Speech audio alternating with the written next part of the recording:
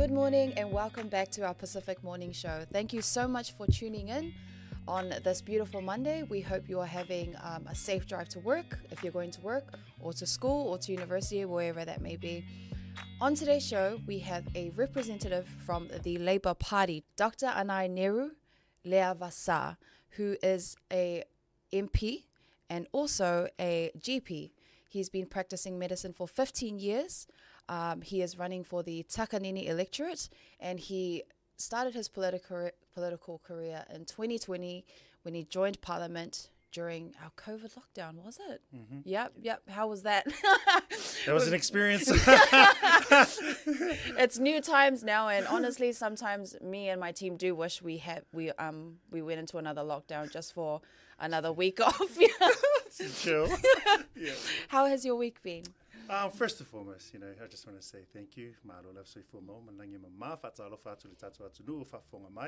Thank you so much for having me. It's great to be here, an opportunity to speak to our youth and just share about politics. But my week has been okay. It's been, the last 2 weeks of campaigning, so everything's just ramped up a little bit. But yes. I'm looking forward to Saturday, 14th of October, because I'm going to have a good rest after that. That's good. So voting opened yesterday. Yes. It has been very intense. I've seen billboards go up. I've seen billboards come down, especially in South Auckland. Down, go up again. Yeah.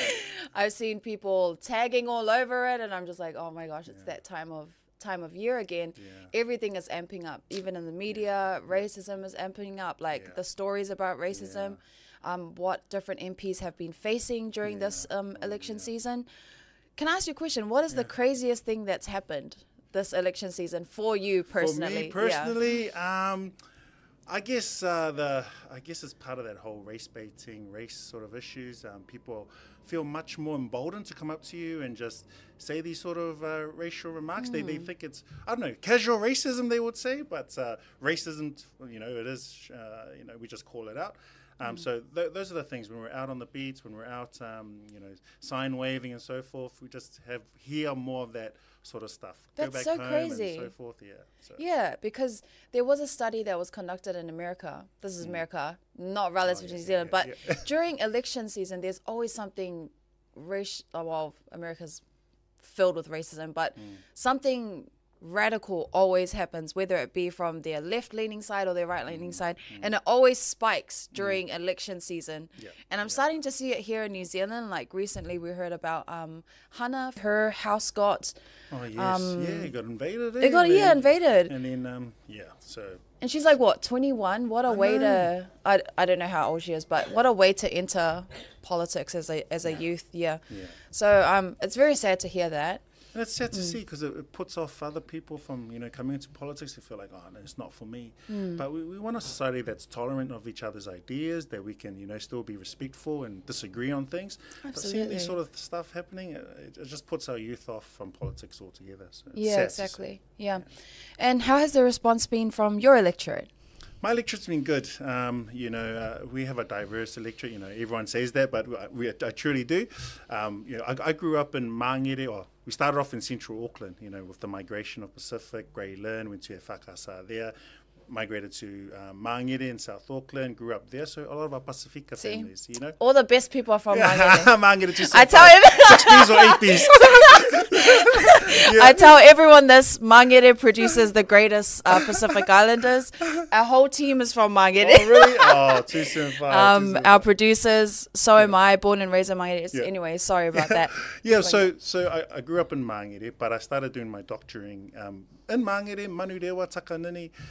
So went around the place, and then got selected as a candidate, and then blessed to become the local MP for Takanini. But the electorate itself, 42% are Asian. Coming from Mangere, mostly Pacific. So 42% Asian, then you got 32% European, and then Pacific is the third largest, and then Māori fourth. So I've had to, I guess it's been more of a learning for me in terms of other cultures. I've been at the Sikh temple quite a lot, so a lot of our Indian community there, our Chinese community. So it's been great learning about other people's religion, cultures, and so forth. So it's been a blessed journey for me in Takanini. Yeah. That's awesome. That's really good to hear. Yeah. That would be a bit of a change going from like predominantly Pacific and then going into a electorate where it's quite diverse and having to deal with different cultures and nationalities. Yeah. But thank you so much for coming onto our show this morning. We really appreciate it. We're going to get straight into it with some of the questions that people are curious about. We've seen a lot of talk with the debates that we're seeing on TV about New Zealand's health system. They're using too much money. The outcomes aren't leveling up to the money that we're using. There's a lot of criticism around even how nurses and doctors are leaving New Zealand because there's not enough fair pay. There's a lot of things that's been going on within the system that a lot of people are happy about. In your opinion, is New Zealand's health system failing under a Labour-led government? I would say, as a doctor that's worked in the system for 15 years and beforehand was a professional patient having gone through cancer and so forth, I see that the overall health system has a lot of challenges. I wouldn't say it's overall failing. I would say challenges.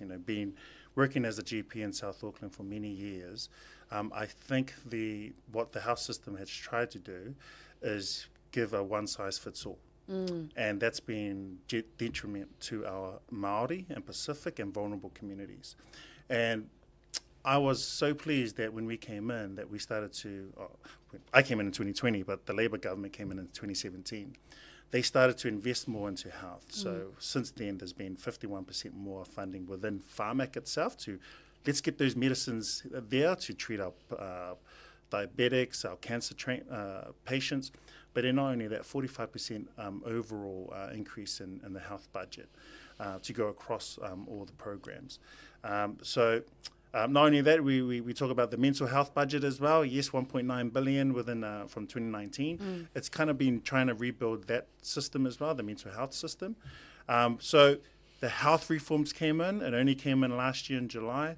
I'm so optimistic about it. I think there still needs to be better investment into the Te Whai Ora, Te Whatu Ora, yes, that's what we're pledging to do. But, it's only been 1 year anniversary to the new health system. Right. The new health system. So to say then, it's not working, it's only 1 year old. Exactly. There's still work to be done. And this is the first time for Pacifica that we've got our Pacific health strategy that's legislated within the Pai Ora health reform legislation to make sure that the government or any government that comes in has to prioritise Pacific health, has to prioritise Māori health.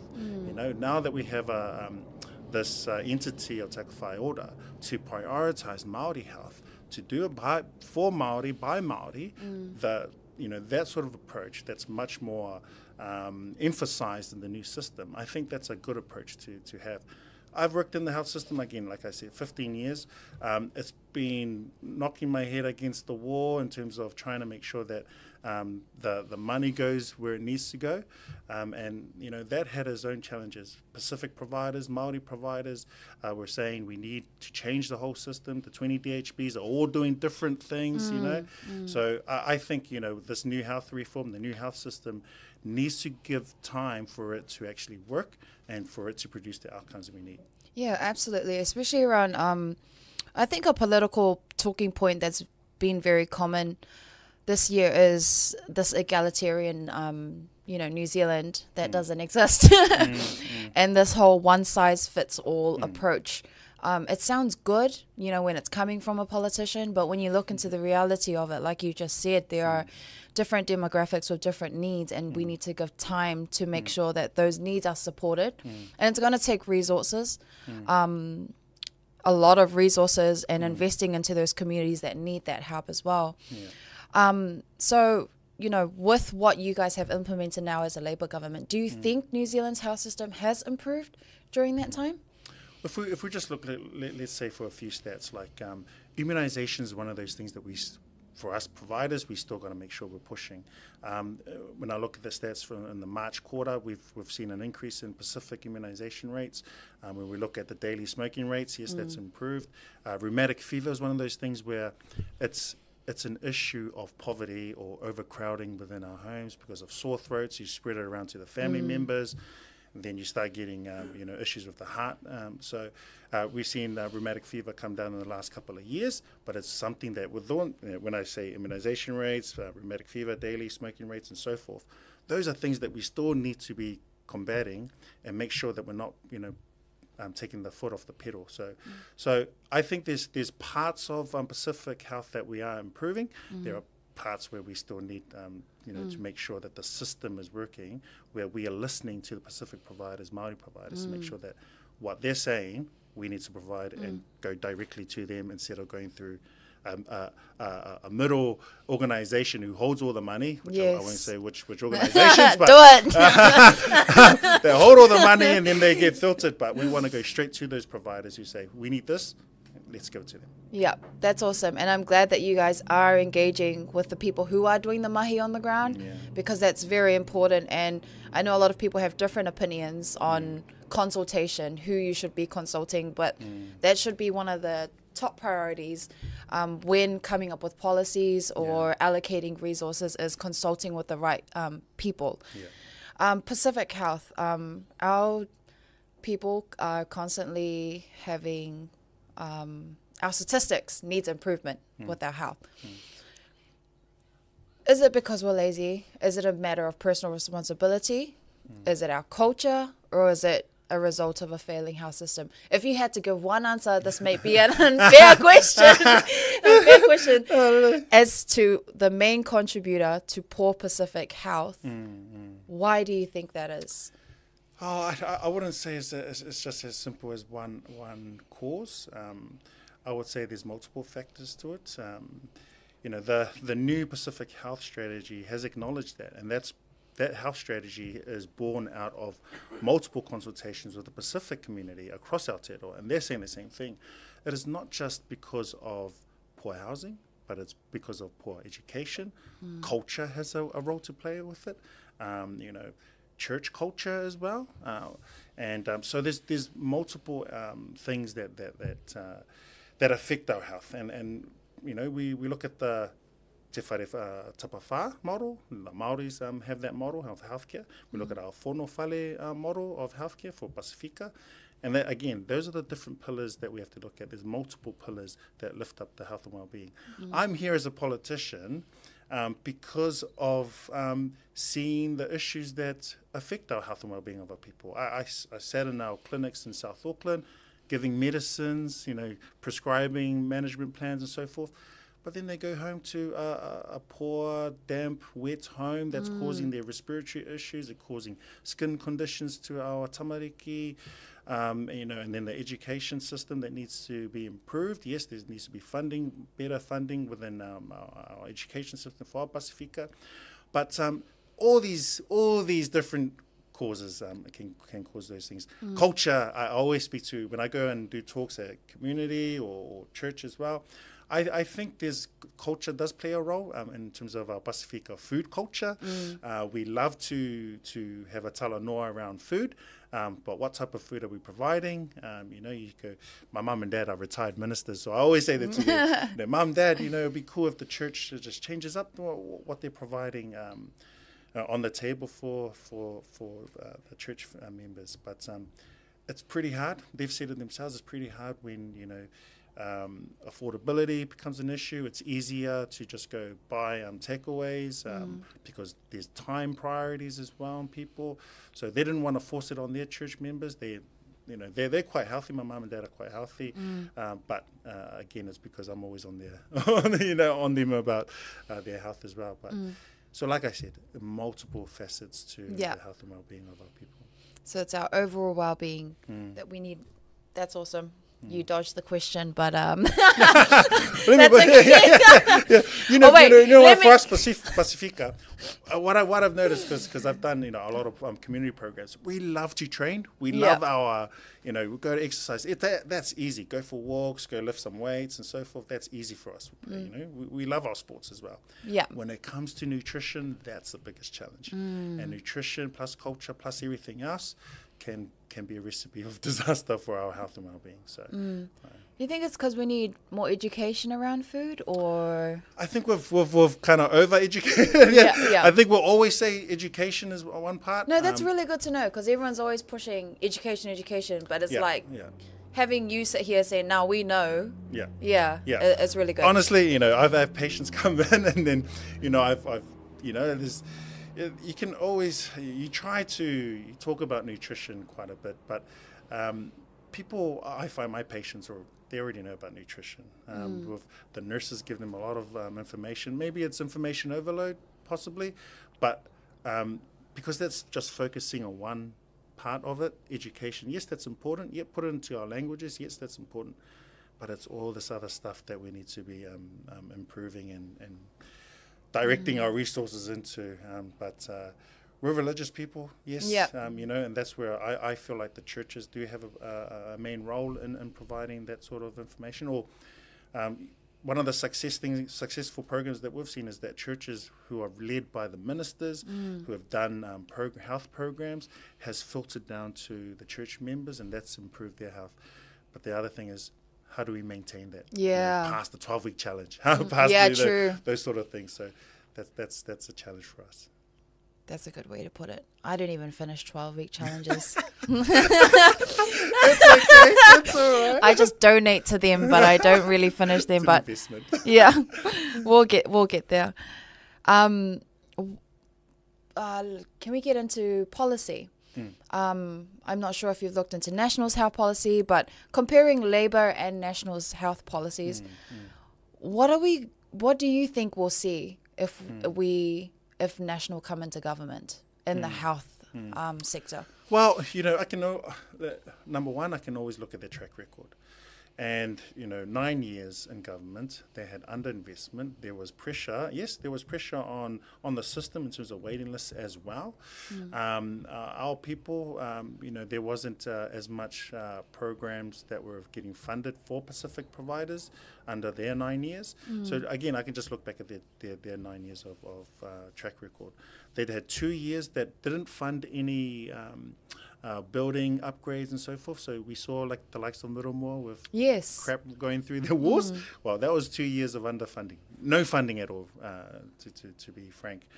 So those sort of things you say, oh man, I hope, I haven't seen their full manifesto in terms of their health come out. But when you combine National and then the ACT Party, we know what ACT Party is wanting to do, their coalition, then, I get very anxious about their policies, because ACT is already saying, cut the Ministry of Pacific Peoples. We are, as a Labour government, we've provided over $700 million into the Ministry of Pacific Peoples to direct the different priorities within them, health being one of them.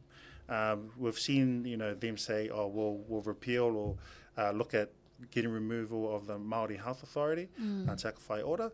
Again, when you do that, we as Pacifica think, oh no, what else they're going to do in terms of Pacific health as well, because that's one of the things of the new health reforms, is to make sure that we're prioritising Māori health, but also Pacifica health as well. That's why it's been legislated for. So I'm a bit anxious when they come in. I've already said my bit in terms of Labour, their funding since 2017, but the track record of National hasn't been too great in terms of health, and that all comes down to revenue. They're already saying that they want to cut this, cut that, bring the spending down of government spending. But then, everyone's been talking, okay, you've got a $2 billion hole in your fiscal plan. So where they're going to bring that out? So they recently announced their other plan is to cut down here, cut down there, and then started to say they're going to bring $2 billion out of the MSD system, and then started bashing beneficiaries on that as well. So it's kind of like an undercover way to fill up their $2 billion hole, but again, when it comes to health, I'm just too scared to see what that will be. And with the rise, I think this is the first time they've had the most Pacific MPs represent in the National Party. For me, representation is very important, like I had said earlier, consulting the right people. Do you think your confidence? Within party politics, there's always things that go on that people don't see. Do you think having 4 representatives there would be enough to push for Pacific people's needs? Or do you think they're still going to have that internal fighting that's going on in there. like first and foremost, I believe representation is key as well across all the political parties, because we all have diverse views within our Pacifica families as well. So to see Agnes get, I think, number 25, boom, we were happy. Like, good on you, Agnes. But we would love to see to have enough numbers get into. If it was the case, like for us, we've got 11 Pacifica MPs. That is a strong Pacific caucus to work within the Labour Party to come out with policies that support us. Having 4 there, it's numbers is a key game in politics, and if you don't have the numbers, you're not going to push priorities. So I think that's going to be an issue for the National Pacifica caucus. Absolutely. So thank you for sharing that with us. If you come into government again, what are you going to be prioritising for the Takanini electorate? Oh, mate. So Takanini, because this has been a new electorate, we've had to establish a lot of things. And what I've been so proud of is that, number one, we've established a youth council, because we have to get the voices of our youth. They can't vote just yet, but really prioritise our youth, because we have a young population in Takanini. Number two was being accessible to our community. I've got my main office in Takanini, but my electorate goes all the way up to Mission Heights, Flatbush, Ormiston. So I bought a Christopher Luxon and I bought a Judith Collins. So I've got the old leader, I've got the new leader. so I've got, I'm sandwiched between the blue corridor. The blue corridor. So again, like being a diverse community, I've got to make sure that I'm reaching out to the different places there. So I do hold outreach clinic or outreach kōrero huis up in Ormiston. I have it in the middle with Randwick Park. I come down to Takanini Library. So having been accessible to our community has been key as well. About 50-60% of our issues that come through our door is immigration. So it's really prioritizing what are the immigration settings for our people. Because again, we have a 42% Asian population. We've got a lot of migrant communities there. So immigration is key for us. We want to make sure that we lobby within party politics and policy as well to make sure that our policies are strong for our immigration, our migrant communities. Number two has been housing, MSD, ACC, those sort of issues that come through. And number three has been local issues. People are still trying to find am I part of Takanini electorate? Am I part of this electorate? Or what is a central government issue? What is a local issue? So they come to me with all sorts of concerns regarding Auckland Council or this and that, rubbish collection and so forth. So there, in terms of the different issues that come through our office, it's been good for us to manage, because we don't just flick them off and go, go over here and go there. My team have been really great in terms of walking through with them the journey of trying to resolve their concerns. So I would say the number one thing would be immigration, first and foremost, for our people, to make sure that policy settings are right. And that's why I'm so glad the parents and grandparents category has come out. Because that's what the Sikh temple is saying, our Sikh community, our Indian community have been saying, because they've got young families, they need to go to work, Right. So, it'd be good to have mum and dad or our grandparents there to look after them. But not only that, because of the young kids, I'm so glad that Labour has put in that extending the ECE to 2-year-olds, because again, mum and dad can have time to go back to work as well. So let's talk about amnesty as well. We're the only party that has come out with amnesty. I know Green Party are saying that they want to do the same as well. National hasn't. They've only set their visa for parents and grandparents. But amnesty has been the core from our Pacific communities as well. So it's been great to see that 10 years plus, if you've been in overstay for 10 years plus, that there's a way that you can be, regularized, or I hate that word regularized, but you can be a legal, have legal status within New Zealand. So I'm really glad that you are prioritizing immigration. We've seen the exploitation not only in the Pacific, across communities, to be honest. Yes. And I'm really glad that's one of the things that you're going to be pushing forward, especially reflecting on your electorate. But thank you so much for sharing that with us. I just wanted you to share with everyone why they should vote for Labour. And you could say down the camera. Tell off our folks. I think it's really important, because what is at stake is a lot of things. We rely on our health service hugely. that's one of the things that we'll see that repealed and underfunded within, the next government, seeing that National Act could be a coalition. So really important, not only that, for our Pasifika families, that across the board, Ministry of Pacific Peoples, Act has already said that they'll remove that. So having the priorities, having those sort of things at the cabinet table for our ministers to look at, well, we need to prioritize our Pasifika families because, again, when it comes to our house status and across the board in terms of home ownership, we are progressing well. We need to keep going, but if we don't get into government, those are the things that got to get left behind. So 2 ticks Labour, tick for me as well, for Takanini if you live there. It's so important that we get the next Labour government in for the next term. Thank you so much, Dr. Anae, for coming onto our show. We really appreciate it. We wish you all the best with the rest of your campaign. Thank you. And we will see you again after Election Day. I'll bring you on for another interview.